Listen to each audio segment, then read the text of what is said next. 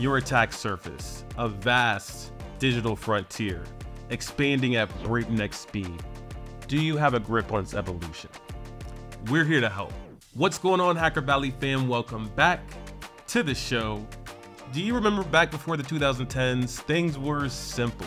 We had a server closet that housed all of our computing power, and your employees, they couldn't take data home with them because they all didn't have laptops. Fast forward to today, we have more computing power in our pocket than we did all those years ago. Our phones, watches, laptops, they travel with us just about everywhere, and these assets are connected to the same application and data that your company uses. The truth is, it's unlikely that we can reduce the attack surface because we're adopting more technology and applications than ever before. What we can do though is we can reduce the exposures that open the door to those breaches. Randori's latest findings pulled back a little bit of the curtains for us and let us know that 67% of organizations saw their attack surface grow just last year. And we're at a staggering 69% of those compromises were due to unmanaged assets. So here's another figure for you to think over.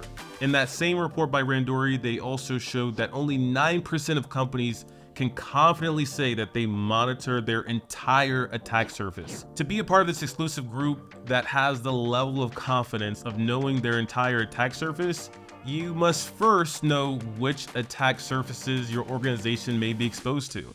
Let's review each attack surface. The first one is the one that we know best. It's the traditional attack surface. It's endpoints and servers. Not only is this the most common type of attack surface to manage, it's also typically the first priority.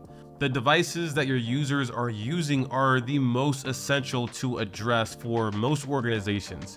If you manage the traditional perimeter, it'll become easier to manage all the others. The next perimeter is the modern perimeter. This is mobile devices, identity, applications, and websites. The modern perimeter really made us think differently about how we access our technology. In most situations today, your organization's email server is likely not owned by you, it's not in the DMZ, and in fact, it's probably publicly accessible, and you allow your users to pull email from their mobile devices. This makes it even more important to inventory some of the context and details about which devices are accessing which email accounts. This is going to help you spot anomalies in user behavior specifically.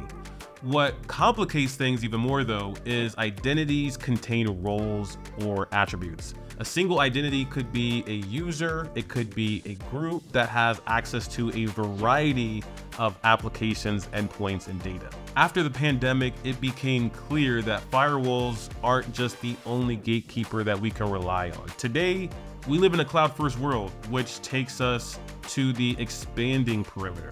It's not just the systems that serve our customers that we need to protect, it's also our brand reputation. We use more tools than ever before. We use tools for recording our meetings, posting on social media, and there's more third-party applications than I can count. Having an unmanaged social account or newsletter can be catastrophic if someone compromises that account and uses those platforms to post on our behalf. Now, before we get lost in all of the doom and gloom, I'm here to share with you that you can combat all of this by breaking down attack surface management into use cases. There are three major categories for attack surface management. The first one is CASM, which stands for Cyber Asset and Attack Surface Management. Think of this category as internal attack surface management. A really great CASM use case that I've seen is visibility gap analysis. This use case helps answer the question of, is my monitoring solutions deployed to all of my assets? The next category is EASM, which stands for External Attack Surface Management. As the name implies, this category is for understanding which assets are publicly accessible. EASM can really help you understand what the attacker sees, which vulnerabilities are they going to have opportunities to exploit. The last use case is digital risk protection services. This is usually a managed service that enables you to observe and protect a variety of physical and digital risks. You can look at this as not only protecting your brand, but also protecting your data, assets, and executives. We've covered a variety of attack surfaces and also categories to understand and make sense out of all of this. It's important that you pick the right tool and team for the job.